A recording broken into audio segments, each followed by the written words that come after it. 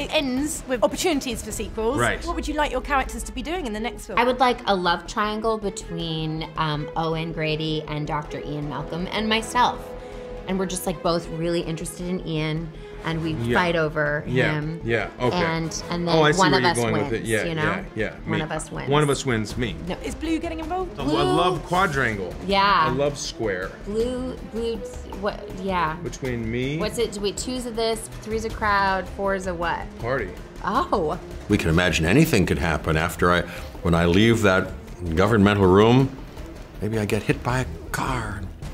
Maybe a piano falls on my head and I'm never heard from again.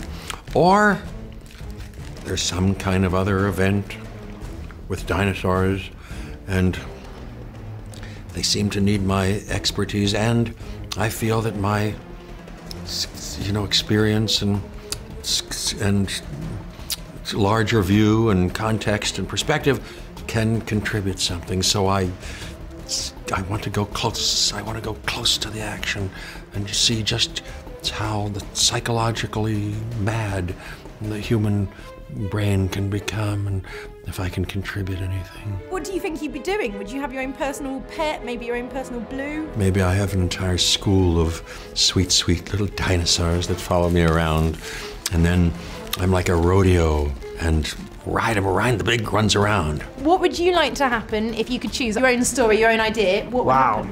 I don't know, there's so many possibilities. I think one of the things that you get for sure watching Fallen Kingdom is as soon as Jurassic World 2 finishes, you want to see Jurassic World 3.